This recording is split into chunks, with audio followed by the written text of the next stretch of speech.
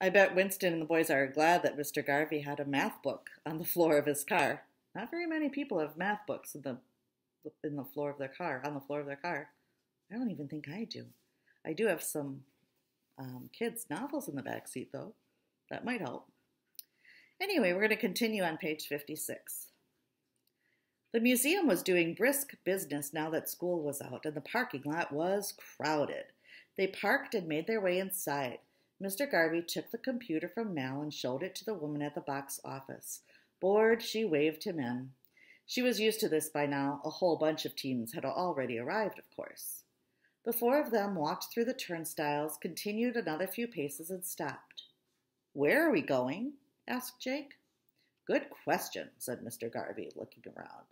"Does this thing give any instructions on what to do when we get here?" He turned on the computer. "It didn't say anything," Winston said. Mr. Garvey pressed buttons on the computer, confirmed that Winston was correct, and made a frustrated grunting sound. They stood there looking for anything that might be helpful. There were lots of interactive exhibits, and a model of the solar system hanging from the ceiling. "Maybe we should split up and try to find what we're looking for," Winston suggested. Mr. Garvey shook his head. "Maybe later if we're really stuck. I want to stay together for now. I don't want to lose any more time trying to locate lost kids." So they wandered around. The problem was the puzzle might be anywhere. A multimillionaire who had manufactured special handheld computers could do just about anything he wanted. Dmitri Simon might have had the museum alter one of its exhibits. Perhaps one of the interactive displays had been reprogrammed in some way. They peeked into all of them. Fly a rocket, and what is a moon rock made of? And gravity on other planets. Nothing jumped out at them as being particularly puzzle-like. They had been searching fruitlessly for a good 10 or 15 minutes when Jake said, "Hey, look there!" They whirled around just in time to see the Brookfield Brains walking briskly toward the exit. They were easily the most easily identifiable team with their blue baseball hats and shirts. They must have found the puzzle and solved it, and they were already moving on to the next location. Winston felt a thrum of frustration course through him. First the flat tire, and now they couldn't find the first puzzle, yet other teams were barreling on ahead. "Come on," Mr. Garvey said grimly. The four of them hustled over to where the other team had just been. The puzzle had to be around here somewhere, right? But this part of the museum looked the same as the rest. Again they stood there, bewildered and helpless, bloodhounds unable to pick up a scent. "Where did those guys come from?" said Jake. "They came from this direction, right?" Winston pointed generally. "Yeah, from somewhere over here." They walked a few paces, trying to retrace the path of that other team, but it was impossible.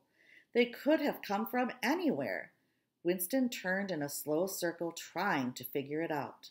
And then suddenly, he was almost knocked over. He looked up to see Brendan Root and his team brushing by them.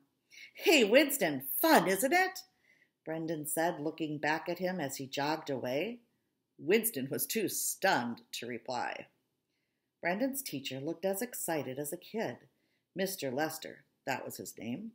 He jumped as he walked and pointed urgently toward the exit, as if his team wasn't already heading there. "Come on, guys, let's go," he said. He definitely had Mr. Garvey's competitive spirit. Brendan waved at Winston again, and then sped up to join his team. They watched them round the corner. "I told you he was going to be tough," said Jake. "Do you know him? Or know them?" said Mr. Garvey. "Well, we met that one kid back at the factory."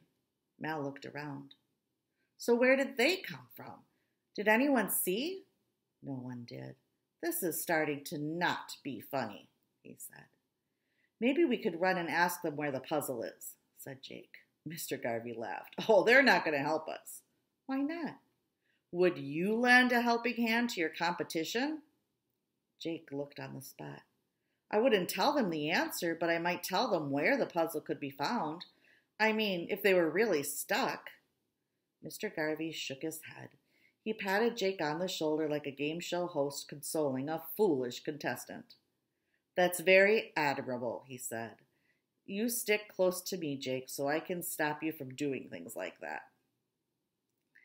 Jake looked like he had something to say in response, but then a voice from behind said, Have you found it yet? They turned around yet again. This time it was one of the Greater Oaks girls standing there watching them. She tipped her head. You're part of the potato chip thing, right? Have you found the puzzle here? Winston shook his head. No. Have you? She shrugged with an ironic little smile. If we had, I wouldn't be asking you about it. Do you want to look together? All three boys looked to Mr. Garvey. Winston guessed he would have strong feelings about joining up with other teams. The math teacher cleared his throat. To Winston's surprise, he said, Well, I guess the more eyes, the merrier, right? Where's the rest of your team, young lady? She waved generally. We split up. They're all around here somewhere. Where are you guys from? They began to walk, and there were introductions all around. The girl was Bethany Seymour. Winston was more than a little aware of how pretty she was. With her shining brown eyes and long, straight hair, he found himself trying to walk next to her and not walk next to her at the same time, and cursed himself for being so awkward. Mr. Garvey said as they continued to look around the planetarium, You're from Greater Oaks, right? That's pretty far away. Yeah, it was a long drive to get here, said Bethany. And then getting from the potato chip factory to here, Miss Norris made a wrong turn, and we wound up somewhere with railroad tracks and a garbage dump. It took forever. Miss Norris is your teacher? Yeah, my English teacher. There she is, right there. Indeed, the nervous woman with the thick sproing of curly red hair was marching to them. She wore a wide-eyed expression that may as well have been a sign reading, I'm frazzled. Bethany, she said, voice shaking with agitation, where did you go? We said we were going to split up, remember? But I said to stay close by, didn't I? I am right here, Bethany said, rolling her eyes. Where are the others? I don't know. They're here somewhere. They sure didn't leave. Mr. Garvey jumped in. Miss Norris, is it? She looked at him, startled. I'm Greg Garvey, a math teacher at Walter Fredericks Junior High in Glenville, and these are my boys. Miss Norris recovered. Nice to meet you. I don't suppose you know where the puzzle is. No, I'm afraid not. But this young lady suggested we all look together, which sounds like a fine idea. So they moved again. Where have you looked already? Miss Norris said. Jake's up all over. Mel said, those machines around the corner there, all that interactive stuff. Oh, said Miss Norris. It didn't occur to me the puzzle might be there. Well, said Mr. Garvey, that's for the best, since it wasn't there. Well, we already looked around this part, said Bethany, waving to the exhibits around them. They stood by a gigantic replica of a lunar exchange module. Where else is there to go in this place? Bethany! Miss Norris! A voice called out, and a girl came running toward them. She was wearing a floaty pale blue dress and sandals that flapped loudly. We found it! Giselle! Where? Giselle came up short when she saw Winston and his team standing there. She said. Miss Norris understood why she turned mute. It's okay, Giselle. We're all looking together, right? Mr. Garvey and the boys nodded, as if to say, oh, yes, and absolutely. Okay, come on, Giselle shouted, gleeful. She waved at them to follow her, and they all ran a short distance to a small black passageway. Winston could have walked by this 100 times and not see it. The hallway seemed to be for staff members only. There was another girl in there looking anxious, like she was somewhere she wasn't supposed to be. This is it? Said Miss Norris. This can't be right, Mr. Garvey declared. Giselle said, but look. And sure enough, their third girl, she was introduced as Elvie, was standing by a pair of signs, each attached to a metal post. They were ads for Simon Potato Squares. In each one, the smiling guy from the TV commercial beamed out at them. Words by his mouth said, "Think square!" They all moved into the hallway. There was barely enough room for both teams. "So where's the puzzle?" said Winston. "I don't know," said Elvie. "I'm guessing in here." Elvie was the tiniest of the three girls. With long, dark blonde hair framing her narrow face, she reminded Winston of a fairy from a fantasy book. Elvie pointed to the wall, and Winston saw that it was really a door painted black. Like the hall itself, it didn't seem to be part of any exhibit. Elvie jiggled the handle. "It's locked," she said. "This is nuts," said Mel. "I agree," said Mr. Garvey. "Can this be right? What are we supposed to do? Pick the lock? It's a fine thing to teach kids." Jake knocked. No answer. "I tried that already," said Elvie. "Maybe the answer is hallway," said Giselle.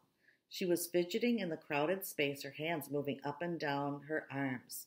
Her brown eyes lit up as a new idea hit her. Or space, because this is a space museum and we're all standing in a small space, so there's no puzzle? Her teammate Bethany demanded. "You just have to find the sign? That doesn't make sense." Bethany, it seemed, didn't tolerate suggestions she thought were foolish. Winston decided he liked her no-nonsense attitude. "Well, the puzzle should be here somewhere," said Miss Norris. "Maybe you have to feel the walls," Giselle said, doing just that. "So the puzzle's in Braille?" Jake said. But he started feeling the walls too. Mel knocked on that door again. "It's got to have something to do with this door. That's the only thing here." And he put his ear to it like a spy. They were getting nowhere, and it was impossible to think in a crowded space packed in elbow to elbow. Winston slipped back out of the hallway while the others discussed what they should do next. Mr. Garvey came out after him, and they glanced at each other, frowning. "I don't like this," Mr. Garvey said. Winston nodded. Would Simon send dozens of people into a tiny hallway where the only notable feature was a locked door? Winston had created a few puzzle hunts himself for his friends and his sister, and he understood that you couldn't leave the solvers hanging with no idea what they were supposed to do next. Simon was either very bad at creating puzzles, or something was wrong. They saw a staff member walk by. He was wearing a lime green t-shirt with a name badge that said volunteer. Winston rushed to catch him. "Hey, can I ask you something?" "Sure." "You know about this potato chip contest that's happening today?" The guy put on a sly look. "Oh, I can't answer any questions about that. Sorry, you'll have to solve the puzzle on its own." "But how do we unlock the door to where the puzzle is?" The volunteer was taken aback. "The door's locked? To the theater?" Mr. Garvey said, "What theater?" Winston didn't even realize Mr. Garvey was behind him. The volunteer looked confused. "The planetarium, the only theater we've got. The doors are locked, or aren't they?" Mr. Garvey smiled. "I'm sure they're fine. We must have gotten ourselves all confused. Thank you very much for your help." As the volunteer strolled off, Mr. Garvey put a hand on Winston's shoulder and pulled him close. "Go to the planetarium. It's up toward the front. We passed it when we came in. I'll be along with the others in a moment." He said that with such a conspiratorial tone, like a prisoner sharing an escape plan, that for a moment Winston only stared at him, expecting further instructions. Like, "Start digging through the wall. Watch out for the guards." But instead, Mr. Garvey said, "Go!" and gave him a little push to get started. So Winston walked back toward the entrance. He glanced behind to see Mr. Garvey heading back to the little black hallway, and Winston heard him say, "Jake, Mal, can I speak to you for a moment?" Winston couldn't remember seeing a movie theater in here, but as soon as he saw the doors, he realized what the volunteer was talking about. It wasn't a traditional theater, of course, but rather a planetarium where they projected an animated solar system onto the domed ceiling. You sat in big cushy chairs and felt like an astronaut looking out a spaceship window. A tour of the universe, it was called. He glanced back the way he had come and saw Mr. Garvey ushering Jake and Mal, a hand on each of their backs, pushing them along. "Where are we going?" he heard Mal say. "Just walk," Mr. Garvey replied. "Where are the girls?" Winston asked when they caught up. "Well," Mr. Garvey said, "I imagine they're still in that hallway. Now let's go. The puzzle's in here." Jake was open-mouthed. "Aren't we going to tell the other team?" Winston said. "We're all looking together, remember?" Mr. Garvey nodded and gestured into the theater once again. "We were, and now we are not. Go in. Let's go." Reluctantly, Winston and his friends filed into the pitch-black planetarium, Mr. Garvey practically stepping on their heels as they did so. They reached the center, and all eyes instinctively looked up. Projected on the theater's curved ceiling was a night sky more spectacular than any Winston had seen in real life. There were so many stars, they threatened to paint the ceiling white. There was also a series of words floating out there in the artificial universe. And if you noticed, the next puzzle in your book is what they see up on top. It's not time to solve it, so I'm going to keep reading.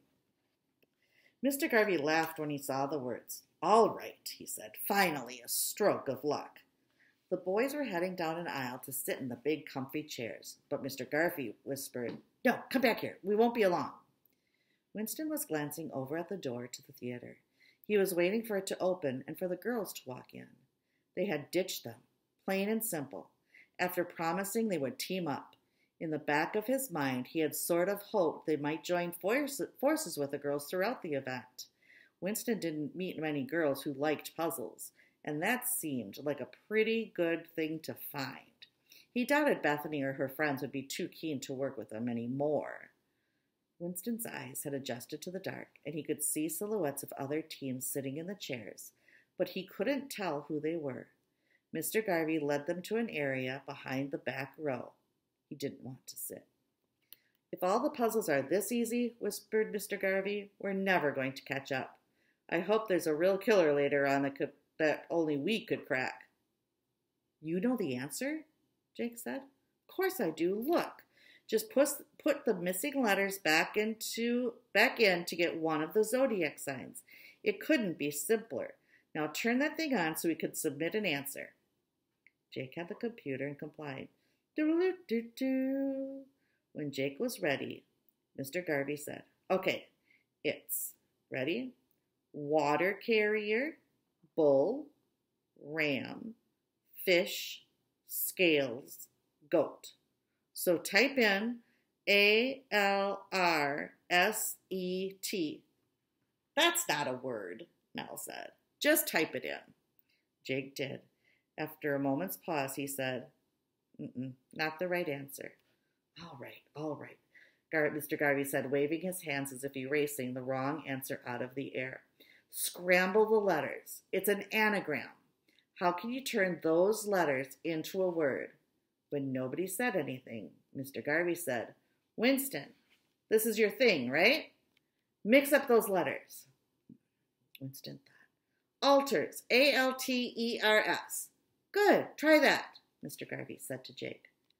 "Nope," Jake said. "Staler. STALER. "Nope, sorry." "Try alerts," said Mr. Garvey. "It has to be one of these." Jake shook his head. "It's not the one." "Are you typing it in the right spot?" Even in the dark, Winston saw Jake's eyes flash. "Of course I am." All he had to do was push the first button, the only button the computer would let him push. Did Mr. Garvey think he couldn't manage that? Apparently so. "Let me see," Mr. Garvey said as he snatched the computer away. He glanced at the screen, then handed it back to Jake, who rolled his eyes at Winston in disbelief. So there's another trick to this," Mal said, looking back up at the floating words. "A trick," said Mr. Garvey. "Yes, a trick." They were standing fairly close to the exit, and as they watched, another team left the theater. Before the door could close, a hand opened it back up. Miss Norris peeked in and looked around. With the light flooding in from the lobby, she could see Winston and his team easily enough. She turned her head and said something, and the girls walked in, glaring.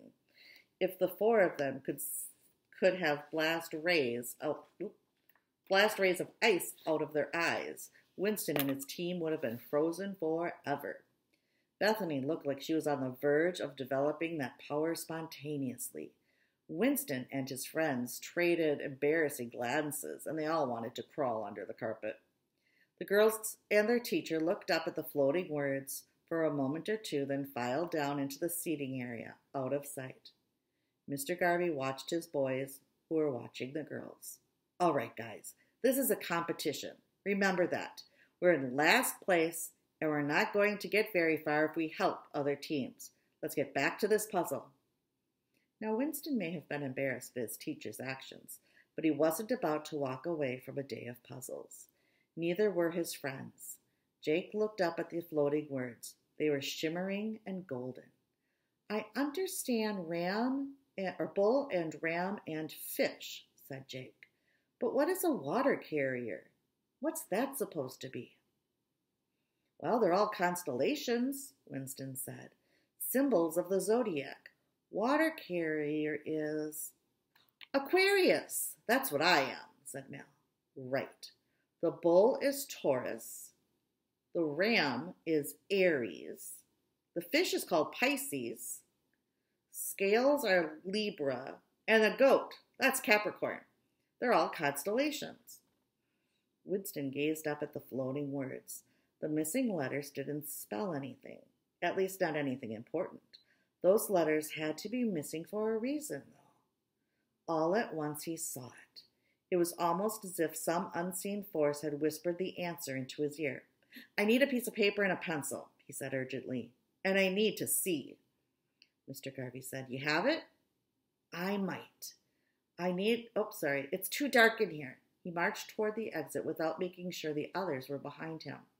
When they got back out to the main exhibit hall, Winston grabbed a pencil and a scrap of paper and wrote down those constellations.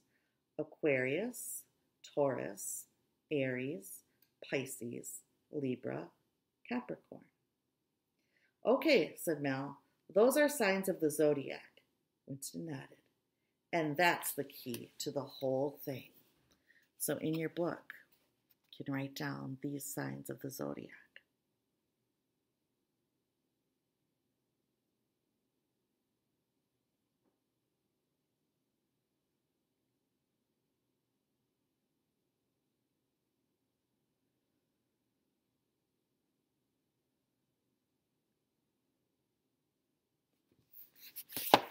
Good luck.